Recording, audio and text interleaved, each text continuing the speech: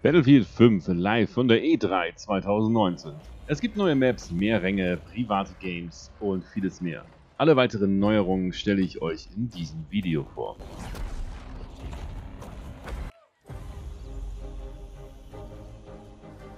The Battle of Greece continues. On the Marita map. Mit Start des neuen Chapters bringt EA gleich zu Beginn eine neue Map mit ins Spiel. Marita liegt in Griechenland und erscheint Anfang Juli. Das vierte Kapitel wird am 27.06. veröffentlicht. You'll deploy on a sloping mountain ridge and within the tight streets of a rural town. The Allies control the town, but Axis troops are already on its fringes.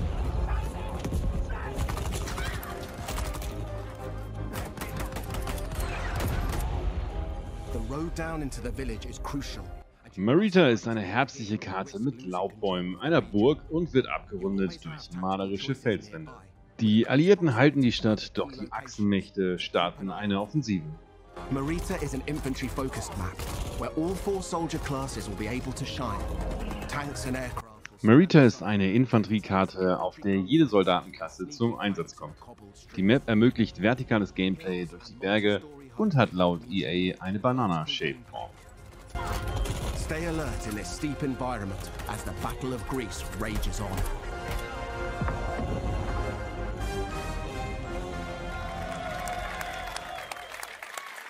To help give us even more details on Marita, please welcome Ryan MacArthur from DICE. Yeah, so thanks for coming out, Ryan. So obviously Marita looks amazing. What was the map's inspiration? Well, I think the team in LA that put this together, and they built the Mercury map that everyone saw earlier this month. And so they really wanted to continue that story of the Battle of Greece, which is a bit of an unknown story, new to me as well, as you learn about this stuff.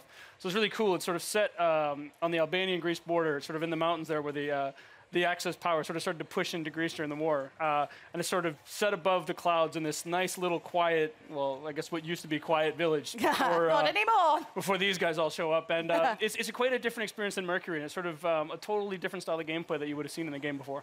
So what kind of gameplay are we talking about? What's happening? Well, so this is going to be a heavily infantry-focused map. So as Mr. Battlefield likes to put it, this is total creative chaos. So you're just going to see some absolute... Creative chaos, yeah. So what we get there is just head-on, just collisions in the middle of this map, and it's sort of what we've tried to do with all the new maps that we've created, spending a lot of time to figure out how do we make each one of them different. So when players go in and play one of these new maps, it sort of has a different feel than the ones they've played before to sort of create that different experience for them. So this one has, I guess for lack of a better way to put it, is sort of a banana shape to it, and that banana shape. Do you like their fruit? Well, I think fruit's important when you're doing game design, I think. Obviously, and so the shape gives you sort of a variety of different play styles and sort of creates this sort of narrow channels for people to just run head-on into each other, which really creates that chaos that is Battlefield. But that's what we want, though. That's what we want, that kind of chaos. But most importantly, we need to know, like, we could talk all days, but when can we get our hands on it? That's what we want to know, right? Yeah, and I think the great thing for this is coming in July as part of Chapter 4, so stay tuned. And I think some people are going to get to play it while they're here today. Ooh, lucky you. All right, Freeman, who's we've stuck up there for no other reason than, well, my own entertainment, has more on Chapter 4 for you. Over to you, Freeman. I'm up here PTFOing. I don't know what you're giving out to me, Julia. Listen, we have more maps.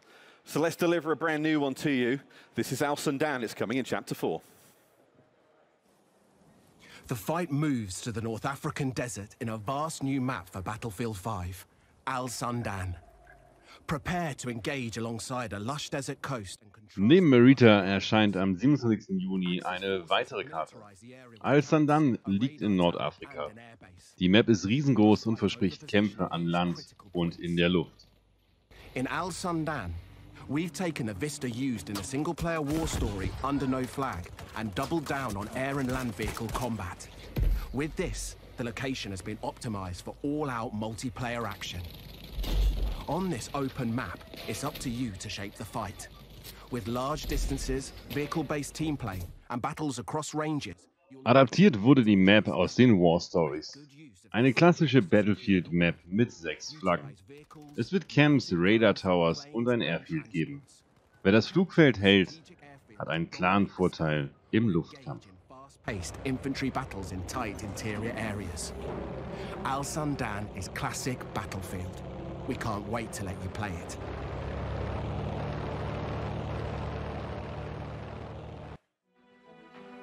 Get up close and personal. With Chapter 4 defying the odds.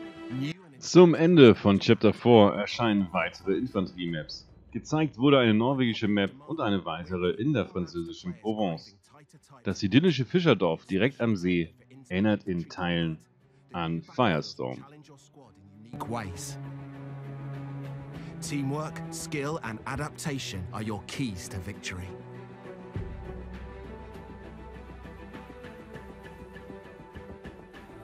Fight through an explosives production facility in Lofoten Islands and unseat the Axis occupation in Provence. Prepare to assemble your team and rise above your enemies, and prepare to learn more about these new battlefields later in the year.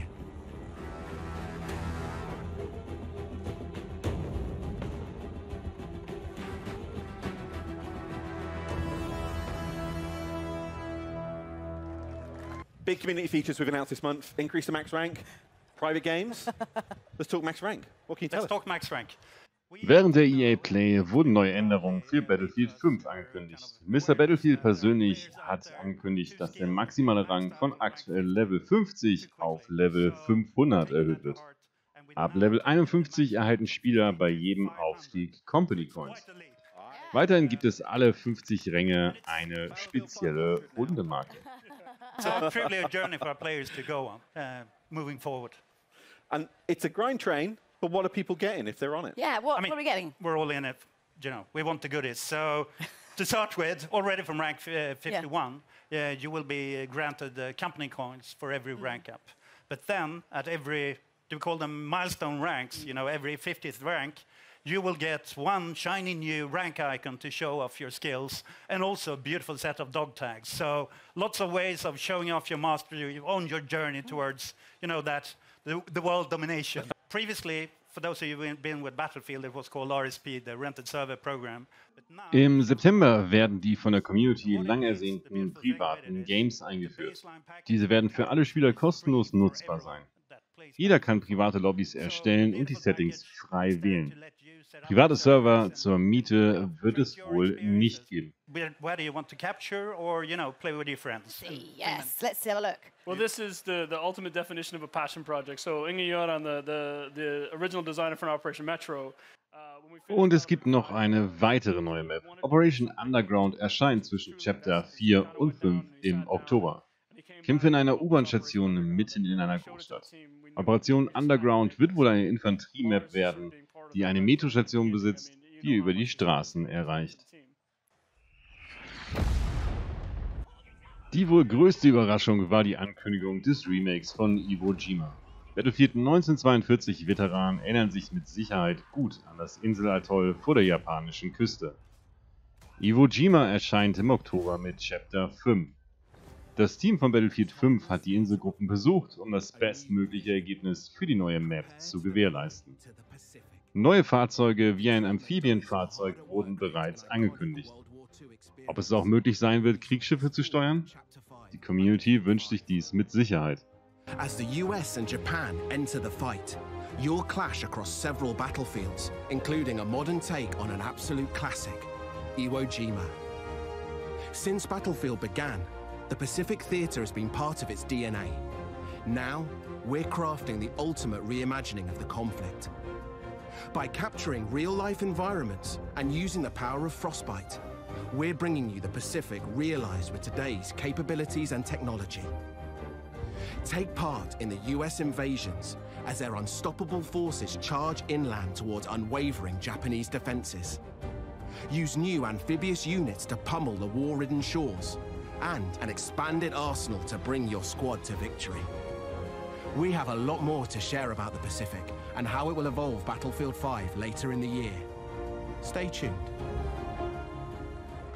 Das war die Battlefield 5 Präsentation von der E3 2019. Worauf freut ihr euch am meisten? Schreibt eure Meinung gerne in die Kommentare. Und wenn euch das Video gefallen hat, drückt sehr gerne den Like-Button. Und wenn ihr nichts mehr verpassen wollt, drückt den kleinen Abonnieren-Button. Wenn ihr bis hierhin zugeschaut habt, bedanke ich mich bei euch sehr herzlich fürs Zuschauen und sage bis zum nächsten Mal.